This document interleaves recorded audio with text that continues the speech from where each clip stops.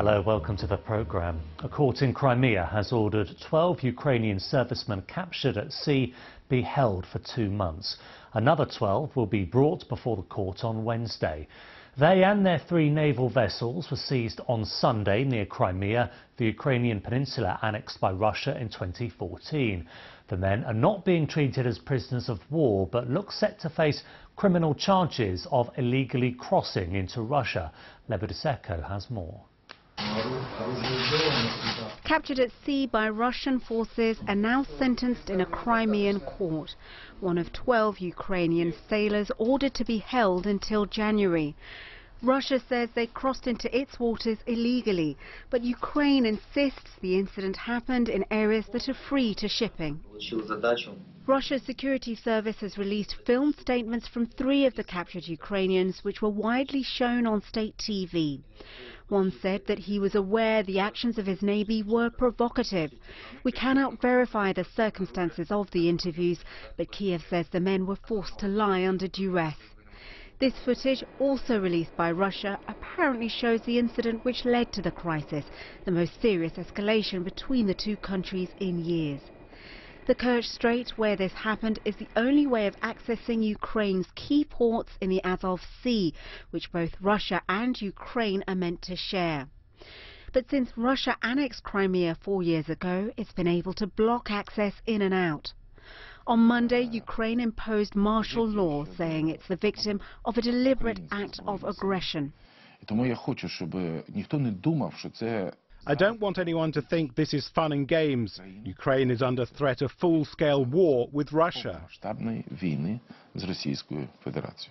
The US is calling on European countries to fully enforce the sanctions on Russia over its annexation of Crimea. It's a dangerous escalation on the part of Russians' continued aggressive behavior against Ukraine. The United States continues to support Ukraine's territorial integrity. The Secretary is heading to NATO, as many of you know, in the coming days. I would imagine that that would be a big topic of conversation. America says Russia violated international law, and President Trump now says he might cancel a meeting with President Putin at the G20 later this week. Mr. Trump says he doesn't like what is happening, but he hopes they'll be able to straighten things out soon. Lebediseko, BBC News. Let's pick up on that last point then and speak to our correspondent Dan Johnson, who is in Washington for us now. So, Dan, President Trump wading into this confrontation. Yes, and saying that he might go as far as calling off the meeting with President Putin that was scheduled to take place on the sidelines of the G20 later this week in Argentina. So I think that gives a clear indication that the White House and the Department of State, the government here in Washington, feels that it is Russia that has overstepped the mark in this confrontation. Russia, of course, blames the Ukrainians for straying into their waters around the coast of Crimea, but it seems the White House and the Department of State are all in agreement that this was Russia's act of aggression, a dangerous act of aggression as it's been described, and that's why there is a call for greater sanctions, for sanctions to be fully applied on the Russians, and for more to be done through NATO, a call for European countries, and Germany was named in particular, to contribute more to NATO and to work harder through NATO to try and find a solution to this, even though Ukraine's not a NATO member. Yes, I was just going to say, Dan, a real sense there this evening in Washington that European nations could be doing more on this. Yes, and that's something that Donald Trump and the State Department have made clear before, that they feel European nations haven't done their share of the funding of NATO and the heavy lifting when it comes to making decisions and taking action. So there is a big NATO meeting scheduled. I'm sure Ukraine will be discussed there as a topic, and clearly the US feels that that is the forum in which this issue should be tackled and should be taken forward. But Donald Trump saying that if he doesn't see enough progress there, or maybe as well as the progress there, when he's got further details of exactly what happened on Sunday, he will consider whether to go ahead with this meeting with President Putin or not. OK, Dan Johnson in Washington, thank you very much. The British government has expressed concern at the significant increase in migrant boats crossing the English Channel. Home Secretary Sajid Javid says the traffic is being organised by criminal gangs, and he's promised more cooperation with the French authorities.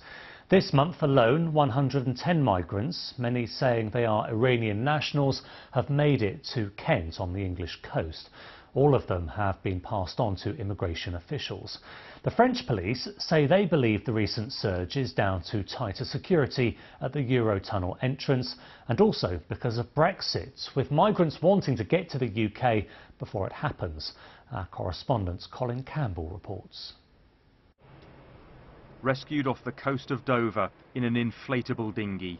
These are migrants from northern France trying to get to Britain. In the last few months, there's been a surge in this kind of activity. A migrant camp in Dunkirk we're secretly filming using an undercover researcher. It's smugglers like this man who are at the heart of the problem, willing to risk lives for financial gain. A boat, it will cost you £3,000 to £4,000. I'm taking 3 people with me. They pay in cash. We get a boat and off we go. He says he was a fisherman in Iran and getting us across the channel would be easy. Look, I will check the weather. You have waves in the sea, ferries cross the water, and they can drag you underneath them even if 1 kilometer away. But I know the sea routes where you will not be disrupted by the ferries. More than 100 migrants have reached the Kent coast by boat in the last 3 weeks, but not all that depart succeed. Farhad from Afghanistan was put in a dinghy with 11 others. He was rescued at night after the engine stalled. He thought he was going to die. It was freezing a couple of days ago, and when you get wet, we were full wet. I was like that to myself. A couple of guys, they actually fainted, you know, they fainted, they were sleeping, and we're trying to wake him up. And the boat. We're trying to wake him up because their hearts will stop from the cold. This migrant told me the boat he was in capsized after being battered by waves. Living in a squalid makeshift camp in Calais, they claim they fled their countries because of religious and political persecution. Their desperation to get to the UK is being fueled by fears of Brexit. How many of you think that it's going to get harder? Harder, put your hands up. You all think it's going to get harder. There is a rush. Everybody's talking about it in here in the jungle. They're like that, we need to get in quicker, you know what I'm saying, in case the security gets tied up. Even as winter sets in and temperatures start to plummet here, migrants in this part of north of France are continuing to prepare to cross this treacherous stretch of water. It's happening at night time in the dark, and they're using their mobile phones to navigate across to the Kent coast. Waiting to catch a dinghy to the UK, these Iranian migrants told me they'd paid £6,000 each and were waiting to be taken to a nearby beach by smugglers. We have to go by boat. We know we are putting our life in danger. I've tried before, but the waves were 3 meters high and came up over the boat. I already stared death in the face. There are fears drowned migrants could wash up onto Calais beaches. Migrants trying to cross are risking their lives every night here in Calais. Is the French authorities doing enough? Well, we try to stop them. We stopped quite every boat that tried to cross the channel, but we need to face the truth. The truth is we cannot stop everyone. Overloaded with migrants, this was the boat stopped by French authorities this morning. They were rescued, but there's real fear lives may soon be lost. Colin Campbell reporting from Dover. Let's take a look at a few more stories now, and Indonesian authorities are set to release the preliminary findings into why a Boeing 737 plummeted into the Java Sea, killing all 189 people on board last month. Some of the grieving families have launched a legal challenge for compensation from Boeing, and there is also intense pressure on the budget airline Lion Air over its safety record. President Macron of France has said that nationwide protests against higher fuel taxes will not stop him moving the country to cleaner energy. Mr. Macron wants all coal-fired power stations in France closed by 2022, but he says he understands the anger of protesters.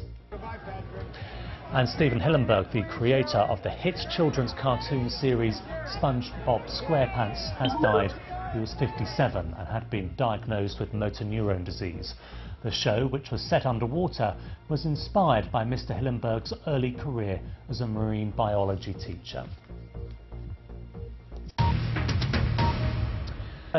Secretary of State Mike Pompeo will meet his counterpart from Mexico's new government on Sunday for talks over a possible deal that would see asylum seekers wait in Mexico while their claims are processed. A caravan of thousands of migrants, made up largely of Hondurans, has in recent days started to arrive at the US border. Our correspondent Will Grant has sent this update from a migrant camp in Tijuana. The migrants' camp here in Tijuana is reaching a sort of critical mass after the first caravan of migrants from Honduras was caught up with by a second and third with people from El Salvador and Guatemala. The result is that there are thousands of people in this space that simply isn't adequate for them. There isn't enough space, there isn't enough food, and as you can see around me, every square meter of this area has been taken up with by a cheap tent or temporary accommodation put together with plastic sheeting, tarpaulins and pieces of wood. Of course, the migrants are generating a lot of rubbish, a lot of waste.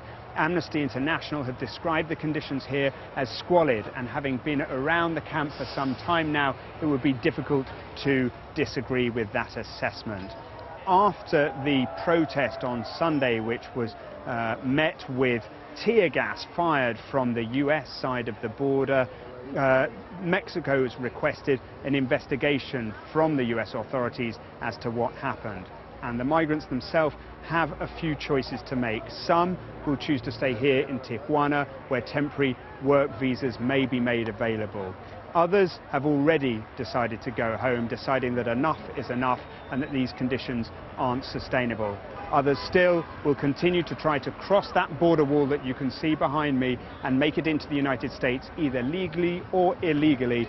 But either way, Christmas is coming in due course. The nights are getting much colder and people will be here probably well into the new year. Will Grant in Tijuana there. Stay with us here on BBC News, still to come. Lots to answer for. Campaigners and politicians ask, where's Mark Zuckerberg, as Facebook faces questions over fake news.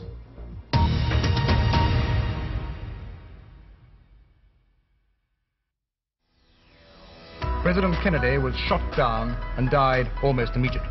The murder of John Kennedy is a disaster for the whole free world. He caught the imagination of the world, the first of a new generation of leaders. Margaret Thatcher is resigning as leader of the Conservative Party and Prime Minister. Before leaving number 10 to see the Queen, she told her cabinet, "It's a funny old world." Angela Merkel is Germany's first woman chancellor, easily securing the majority she needed. Attempts to fly a hot air balloon had to be abandoned after a few minutes, but nobody seemed to mind very much. As one local comic put it, it's not hot air we need, it's hard cash. Cuba has declared 9 days of mourning following the death of Fidel Castro at the age of 90. Castro developed close ties with the Soviet Union in the 1960s. It was an alliance that brought the world to the brink of nuclear war with the Cuban Missile Crisis.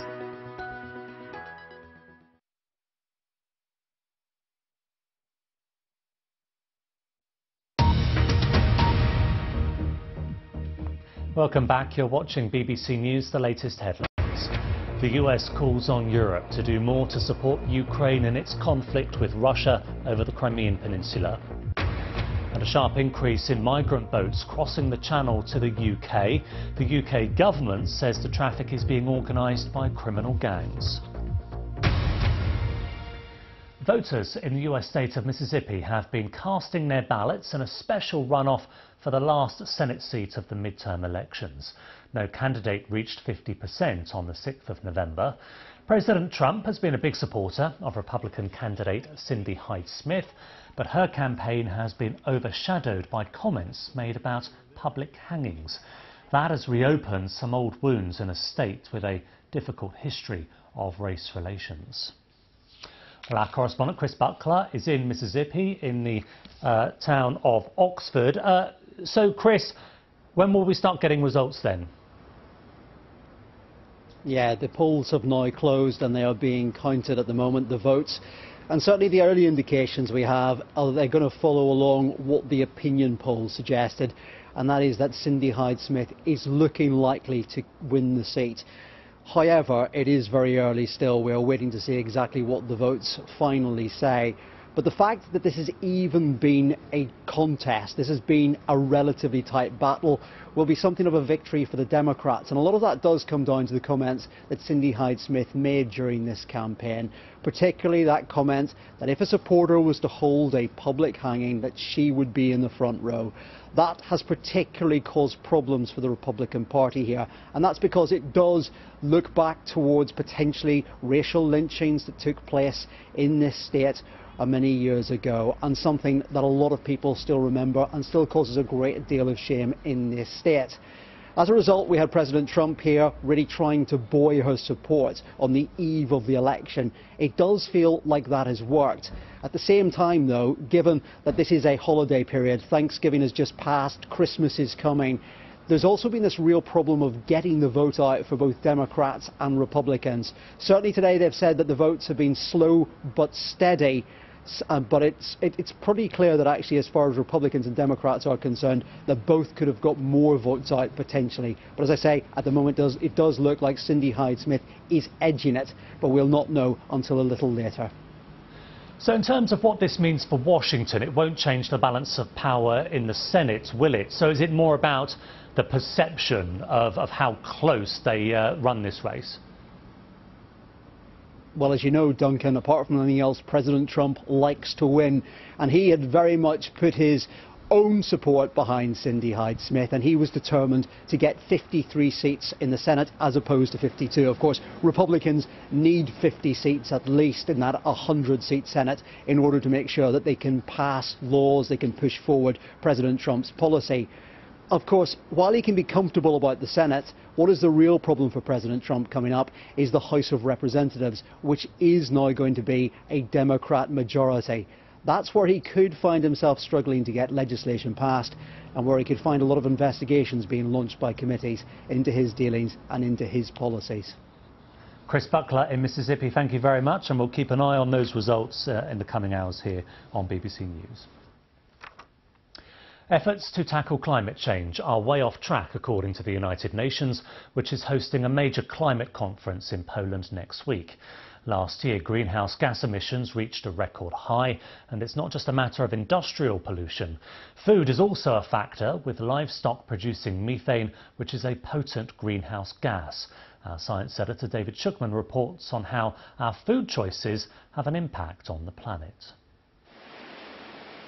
Every breath from a cow, and especially every burp, releases methane, 600 litres every day. Most from the front end, not the back. And because methane warms the planet, the more we eat beef and dairy products, the more the temperatures rise. At this farm, researchers encourage the cows to feed inside this hood, so they can measure the methane. There's been a huge increase in meat and milk consumption. That demand's going to continue, so I think we need strategies for sustainably producing that meat and milk. One option is adding special supplements to the feed. Some of these make the cows a lot less gassy. But on its own, that won't be enough to head off the worst of global warming. So it comes down to the key and highly controversial question of what we all choose to eat. Here at Manchester University, researchers study the climate cost of food. The fertilisers, tractors and processing all generate gases that cause more warming. So add all that up, and these chocolates are responsible for up to 1.4 kilos of carbon dioxide and other gases. That's the equivalent of driving for 12 miles in a car. Producing this BLT sandwich involves a kilo of gases. That's like driving for 8 miles. And this serving of beef comes out top, creating more than 3.5 kilos of warming gases. That's like a journey of 30 miles. So what does this mean for our everyday shopping? Well, Mike Berners-Lee helps supermarkets to work out their climate costs. The differences are striking. So making the switch from beef and lamb down to plant-based proteins is about 1/50th of the carbon footprint. There are still some simple rules of thumb. So is it either in season, or is it robust enough to have been able to have travelled from elsewhere in the world on a boat? Mike and other experts say they don't want to preach about low-carbon food, but they say if we want to tackle climate change, we need to eat less of this. David Schuckman, BBC News. Politicians from 9 different countries have expressed their anger after the Facebook founder Mark Zuckerberg refused to appear as part of an international inquiry into so-called fake news, despite being asked repeatedly to attend. The politicians were left having to question Facebook's European policy chief at Westminster, leaving an empty chair for Mr. Zuckerberg. Our technology correspondent Rory Ketland-Jones reports. They had demanded the boss, and they weren't happy that Mark Zuckerberg declined their invitation. So the Facebook executive sent in his place came under immediate attack from a Canadian MP at this multinational hearing. Our democratic institutions, our form of civil conversation, seem to have been upended by frat boy billionaires from California. So Mr. Zuckerberg's decision not to appear here at Westminster to me speaks volumes. And the pressure continued to mount. Facebook cannot be trusted to make the right assessment on what can properly appear on its platform. It has become a serious threat to modern democracy. Do you accept that Facebook needs to be regulated? At the weekend, documents were seized by a Commons official from an American executive whose firm, maker of an app hunting down bikini photos, is in a legal dispute with Facebook. Why didn't Facebook disclose that? The man who ordered this highly unusual move described one seized email, which he said suggested Facebook had known about Russian interference for years. An engineer at Facebook notified the company in October 2014 that entities with Russian IP addresses have been using a Pinterest API key to pull over 3 billion data points a day through the ordered Friends API. Now, was that reported to any external body at the time? Facebook later released a statement saying the engineers who'd flagged their concerns subsequently looked into this further and found no evidence of specific Russian activity. Mark Zuckerberg may have been a no-show today, but the political pressure on his company shows no sign of letting up. Rory Ketland-Jones, BBC News. The British Prime Minister Theresa May is on a tour of Britain to promote her Brexit deal to voters. Mrs May insists that the deal, which has been widely criticised across the political spectrum, protects the vital interests of the whole of the UK as it leaves the European Union. So what kind of trade deals could Britain strike with other countries under the terms of Theresa May's Brexit deal? Remember President Trump saying the deal looked good for the EU but could prevent future trade deals between the UK and the US. Is he right? Our business editor Simon Jack has been looking at the possibilities. Well, the first thing worth saying is that the UK already does a lot of trade with the US. In fact, the US buys more UK goods and services than any other single country by miles. UK exports to the US in 2016 were worth £99 billion a year. That's nearly double what we sell to Germany and much more than we do to France and Ireland. But to the EU in total, we sell £241 billion worth of goods a year, so it's still our biggest trading partner overall. Now, there is no reason that existing trade with the US should be affected, but what Mr. Trump may have meant is that the PM's plan could make it hard to strike a new trade deal with the US, and there he may have a point. The UK is due to leave the EU at the end of March next year, but there will then be a transition or a status quo period until December 2020 at least. Now, during which time the UK can negotiate new deals, but they can't come into force until that period is over. And if a deal is not done by then, the backstop designed to ensure the Irish border remains open could be triggered, which again means the UK stays in the customs union with the EU, making a trade deal with the US very difficult. Even if a deal is eventually done with the EU, Theresa May's plan talks about a close alignment with the EU on rules and regulations, which could make doing a US deal tricky as it has different standards for things like food. But remember, as we've seen, with the UK's existing trade with the US, you don't necessarily need a trade deal to do trade. That was Simon Jack rounding off our coverage this hour. Do stay with us though, there's plenty more to come. I'm Duncan Golestani, thank you for your company. Bye-bye.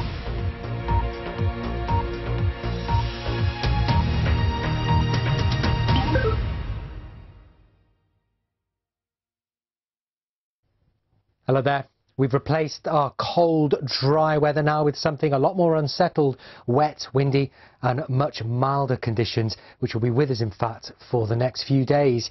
Now, through today, this next area of low pressure means business is going to be quite a deep area of low, bringing gales and heavy rain. In fact, there could be some disruption to travel throughout today, so keep tuned to your BBC local radio for all the local updates there. Now, we're starting the day off, though, on a pretty mild note. We've lost the overnight frost that we've seen for the last week or so. Temperatures starting off around 6 to 8 degrees. Now, we're dragging this milder air from the Azores on a southwesterly wind. Might not feel so mild, though, because of the gales and the rain, but it really will be milder than what we've been used to. Spells of pretty heavy rain through the morning, moving northwards, followed by some showery bursts of rain further south during the afternoon, and then an area of much heavier persistent rain for Scotland, where we could see some pretty high rainfall totals on the hills there. Temperatures, double figures for all, as high as 14 or 15 across the southeast, but it's going to be very windy indeed. 60, 65 miles an hour in exposure across western coast, and then later in the day, closer to 70 miles an hour, perhaps to the northeast of Scotland and the Northern Isles. And it's a brief window of fine weather during Wednesday evening before the next bout of wet and windy weather starts to spread into the south of the country as you head on into the early part of Thursday. Now, there could be a very windy spell of weather across parts of Wales and the western half of England through Thursday morning as this next little area of low pressure moves northeastwards, and with it again a spell of pretty heavy rain, which will clear through, and by Thursday afternoon we should see a little bit of brightness breaking out. Just a few blustery showers, maybe heavy and thundery across southwestern areas. Temperatures down a degree or so on Wednesday's values, closer to 9 to 13 degrees. As we end the week, low pressure still very much in charge. Again, very windy, particularly across northern areas. As you can see, tightly packed isobars there. It's going to be, I think, a bright day on Friday. Most of the showers, blustery showers, will be across northern and western areas, and these will be increasingly wintry over the hills, as it will be a chillier day across the north, but very blustery again. A risk of gales across Scotland, maybe into the far north of England. Blustery across the south, but not quite as windy as it'll be further north. And you'll notice a little bit cooler, temperatures of 9 to 10 or 11 Celsius. As we head on in towards the weekend, we maintain an unsettled theme, quite blustery, strong southwesterly winds. Again, fairly mild across England and Wales, something a bit cooler though for Scotland and Northern Ireland.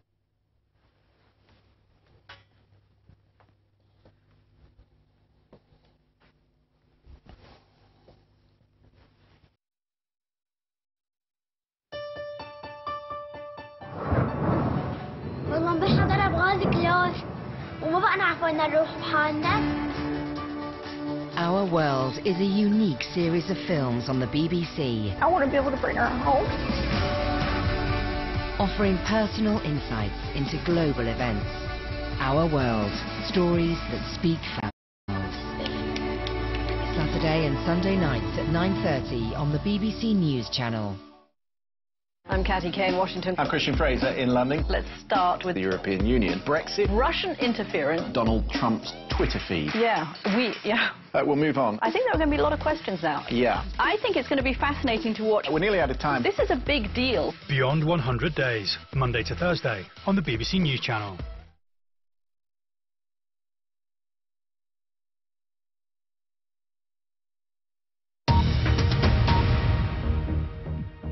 Hello, this is BBC News, the latest headlines. The US State Department has called on European countries to do more to support Ukraine in its conflict with Russia over the Crimean Peninsula. Earlier, a court in Crimea ordered the first 12 Ukrainian sailors captured by Russia on Sunday to spend 2 months in detention. Polls have closed in the US state of Mississippi, where voters have been choosing a new senator. If the Republican candidate, Cindy Hyde-Smith, wins the vote, President Trump's party will extend its Senate majority to 53. She has faced a tough challenge, though, from the Democrat Mike Espy. And the British government says there's been a significant increase in migrant boats crossing the English Channel.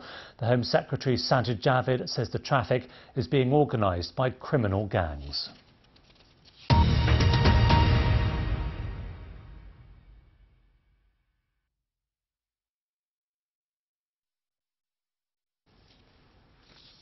Now on BBC News, it's Tuesday in Parliament.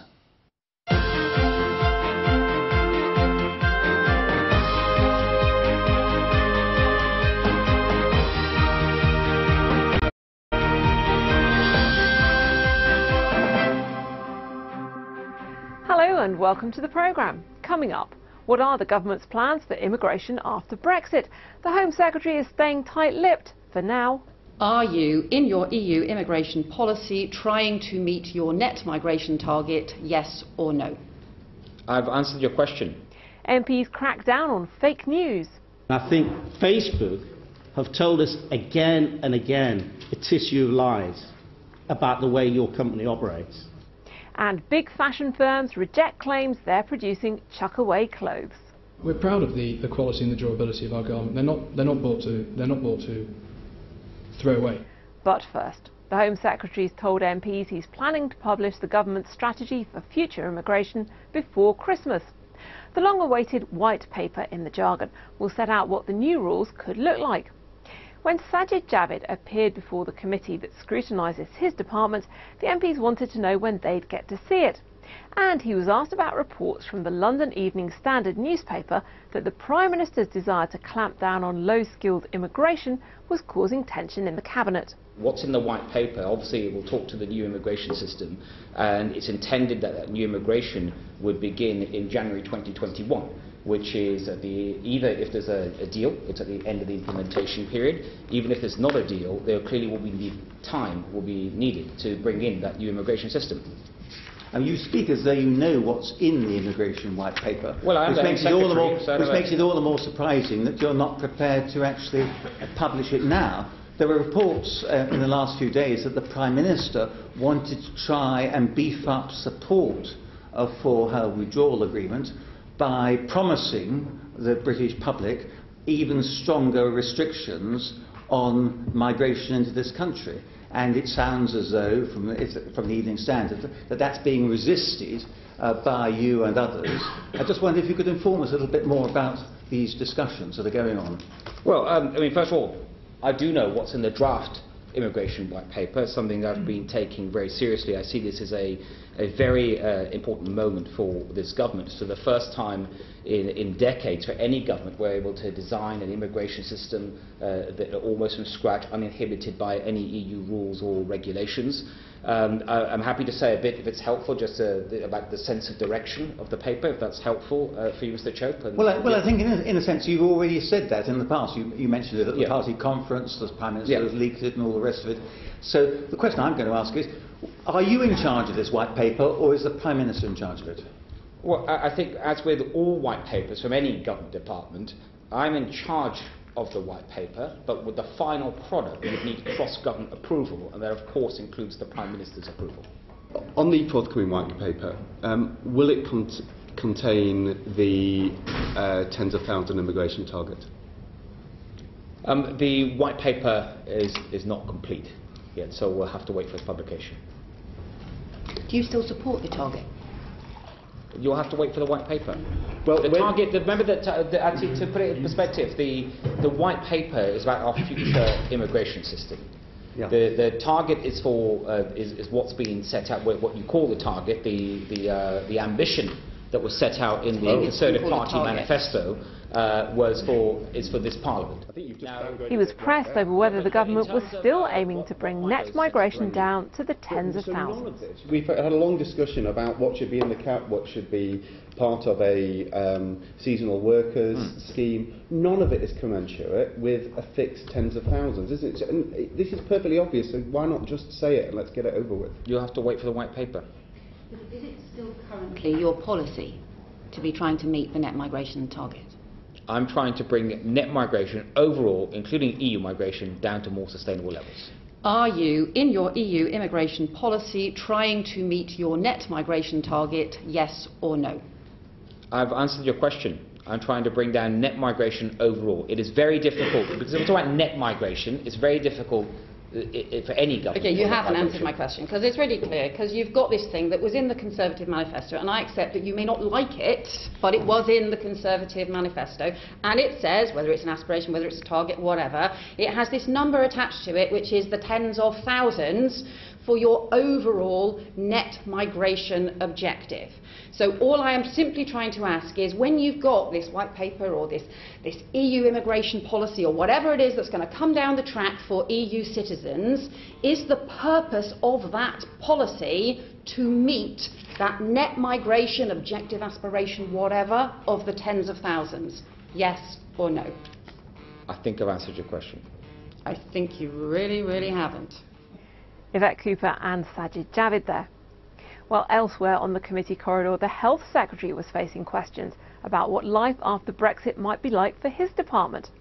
A Labour MP wanted to know if he'd really given the Cabinet a dire warning about what a no deal could mean. You're reported as having told the Cabinet that in the event of a no deal Brexit you couldn't guarantee that people wouldn't die. Is that your view?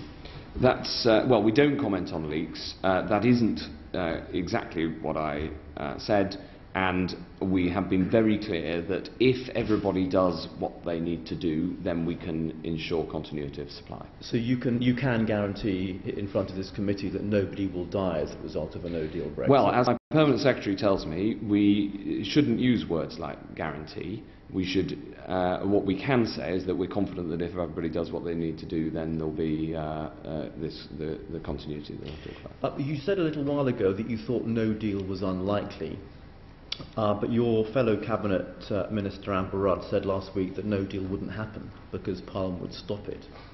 Do you not agree with that? Well, I think Parliament should vote for the deal that's on the table, because I think it's the best deal. No, but my question was, she says, you say it's unlikely, she says it won't happen because Parliament will stop it. Well, I think that people should vote for the deal. I mean, I'm not, that is the government policy, it's the government position. Secretary of State, don't waste our time. Everyone everyone knows this deal is doomed, it's going down. So when we're facing a no-deal scenario, do you agree with Amber Rudd that Parliament would stop it? I am planning for all eventualities, and that, of course, includes no deal. Matt Hancock. For a second day, there were questions in Parliament about Russia's capture of 3 Ukrainian naval vessels and 23 crew off the coast of Crimea. Ukraine has responded by imposing martial law for a 30-day period in 10 of its border regions. Ukrainian gunboats and a tug were sailing into the Kerch Strait on Sunday. Russia's border guard says the flotilla violated Russian territorial waters. Ukrainian calls it a flagrant violation of international law. There's been fighting in eastern Ukraine since April 2014, when Russia annexed the peninsula. We condemn Russia's aggression against the Ukrainian vessels that sought to enter the Sea of Azov on the 25th of November. We remain deeply concerned about the welfare of the Ukrainian sailors detained by Russia and call for their release urgently. Russia has again shown its willingness to violate Ukraine's sovereignty following the illegal annexation of Crimea and construction of the Kerch Bridge. The United Kingdom remains committed to upholding the rules-based international system, which Russia continues to flout. He was responding to a question from a Conservative former Cabinet Minister who called for stronger sanctions against Russia. And will he also look at imposing personal sanctions on those military personnel who have already been shown to be involved in coordinating this operation, as well as increasing the economic sanctions on Russia, at least to the level of which Canada and the United States are already imposing? The Minister agreed it was a serious escalation of the situation. Any further sanctions will be considered in cooperation with European partners and others. It's very important there is a sense of unity in relation to response to what has taken place, and the United Kingdom was active in calling a meeting of EU partners yesterday, and the other meetings that took place also saw a very strong response from the United Kingdom and others. The events of the last 48 hours have been deeply troubling for all of us who want to see a return to peace, stability and the rule of law across the whole of Ukraine. Instead, incidents like this make an already intense situation worse and risk widening of the conflict. Every time we see one of these acts, we see a moment of Russian weakness being expressed through violence. We see a falling oil price being covered up by an act of aggression. We see riots against the pensioners who have been stripped of their assets by this brutal regime being covered up by further acts of war. Would he not agree with me that this means that we must stand with the Russian people, we must stand with the Democrats, the journalists and the civic activists in Russia. This has not been an isolated incident. This has been happening and escalating for some time. I endorse the call for unity, calm and restraint. But there are other consequences that we must be aware that Russia is seeking here, which is a wider destabilisation of the region. Madeleine Moon. Now, 24 politicians from 9 different countries joined forces to question Facebook as part of its inquiry into fake news. The self-styled International Grand Committee featured MPs from the Digital, Culture, Media and Sport Committee. But the man they wanted to question, Facebook's founder, Mark Zuckerberg, said he wasn't able to be in London and the committee left his chair empty.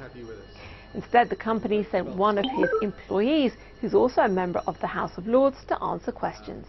The corporate decision of Facebook to blow off this meeting with Mark Zuckerberg, was that, how was that arrived at? Who gave Mr. Zuckerberg the advice to ignore this committee?